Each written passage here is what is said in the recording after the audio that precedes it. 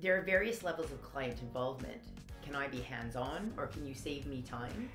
I've run an architectural practice for 30 years. I've had a whole range of clients who have their own requirements of how involved they'd like to be.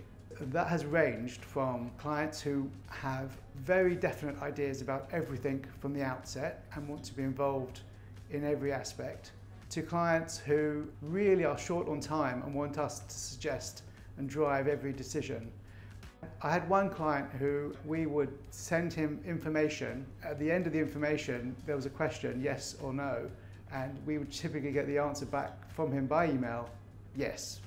It's their house, so we're trying to make it bespoke to produce a house that they will love living in.